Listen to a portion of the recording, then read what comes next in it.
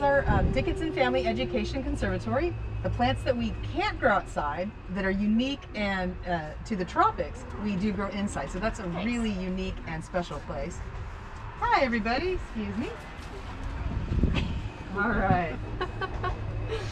It's so sad because people can't see that, like, you're laughing or smiling. Exactly. Exactly. I like that.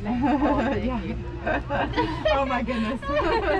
Part of the reason why we exist is to inspire people to connect with plants and nature. And a lot of people, especially children, don't understand where their food comes from. And so right now, That's so sad. It is very sad. Right now our children's garden is closed to the public, but we have a little garden in the back there it's called Incredible Edibles, and it shows kids where their foods grow, like, you know, lettuce and all these things. So I know, and even some adults, they really have no idea. Like, well, doesn't it all just come from Costco? Exactly. Costco and you know, 7-Eleven? Exactly.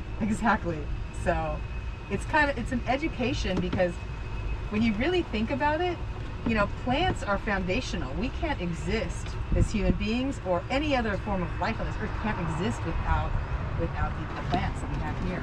Man, everybody here's got their professional camera. You know, yeah, it's really fun. This is our California gardenscapes. These are natives, California natives. So a lot of times people will come to the garden also to just gain inspiration for what they can grow in their own backyards. Yeah. Oh yeah. I was thinking that when we were in that gazebo, like, oh, it'd be so cool to have like this, like, you know, sculpture or... Yes. A lot of the plants in here will do well in your backyard because they don't require a lot of, you know, TLC, because they're natives. Yeah. So like the California poppies and the mallows and all of these aloes. So we're gonna stop here. I'm gonna smell. Ooh. It smells a little jasmine-y here.